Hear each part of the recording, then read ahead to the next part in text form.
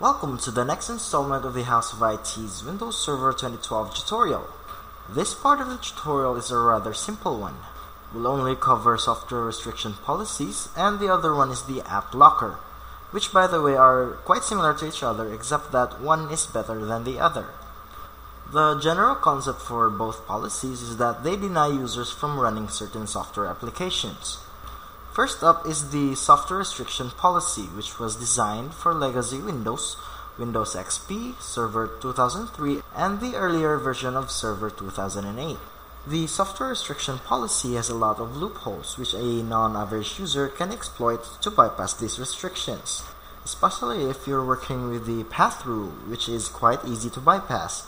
Although if you use hash role, or the publisher rule to be exact, it is more difficult to bypass, which is probably the strength of the AppLocker.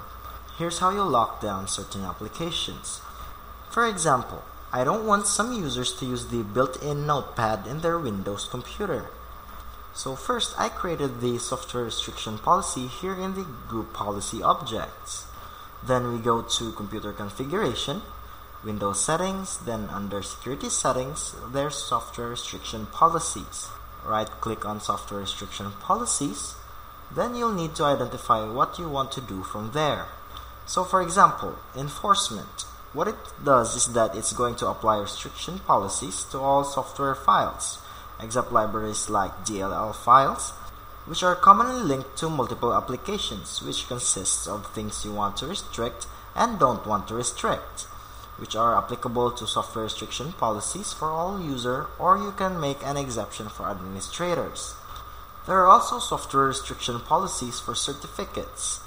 Enforcing certificate rules would mean that they would have to be signed by a trusted certificate in order to run. And if you choose to ignore that, it would just follow the defaults. Also, here are the designated file types, files like .exe, HTA, scripts, and bat files. You can also add additional file types here. And here, you can identify your trusted publishers. Now let's take a look at security levels. You might not notice this, but there's a check mark on the last item. This means that this is the settings that I'm currently using, which is the unrestricted settings. But if you enable this allowed, no applications will be allowed to run, except the ones we make exceptions for. And lastly, the basic user, which allows non-administrators to run basic software applications. Normally, we just use unrestricted, then just add additional rules here. These registry paths right here needs to run unrestricted in order for Windows to run. Here you can add certificate rules where applications must be signed by trusted certificates in order to run. A network zone rule, which applies to the source of the application. Path rule, which could disallow an application to run if it is saved from a given file path here. You can click on New File Path Rule here, browse for the file location, then make sure that the security level is disallowed. Click OK and then link it to an organizational unit. But users can just bypass this rule by moving the applications to another location, like a thumb drive or somewhere else. Then they would be able to run the application. We can also use the hash rule, which saves a hash about the application you want to not run, cross-check it to the application that is about to run, and if it matches, it won't allow that application to run. The issue with this one is that you need to maintain it very often, because the hash includes the version of the application. So if the application updates to a newer version, the hash will no longer hold true, which means that users can then again run the application. The best alternative for this is what we call the AppLocker. You can just add a new policy,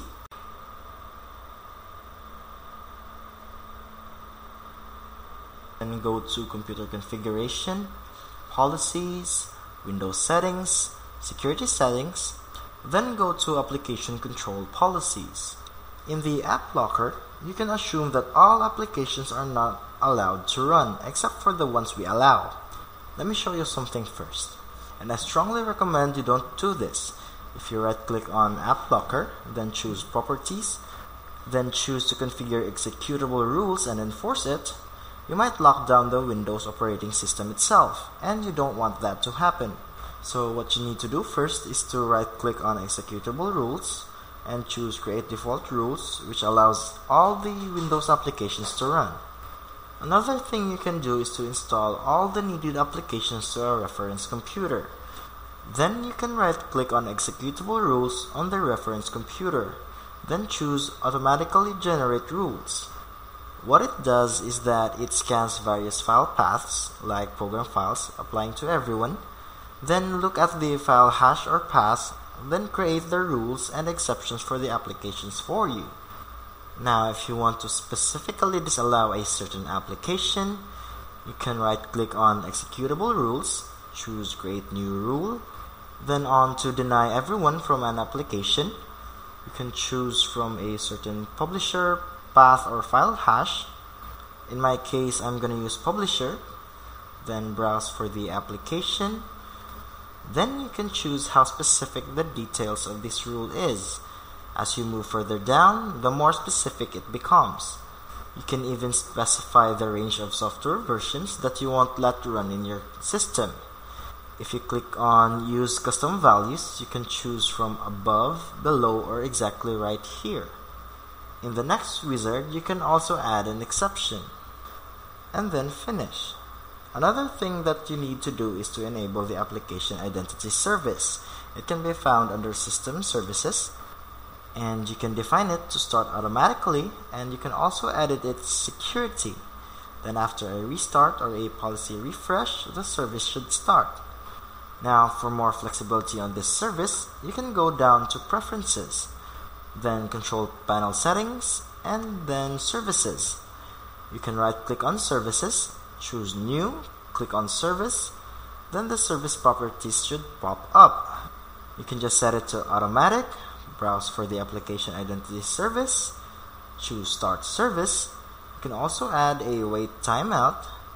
You could also choose what to log in as, but I'm not gonna change the defaults in this case. Now, before we refresh the policy, let's first check the services that we have. Let's first go to Settings, then Control Panel, look for Services.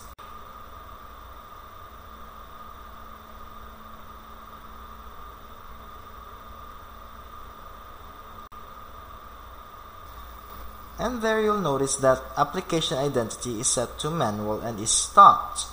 So if you force run GP Update, then refresh the services,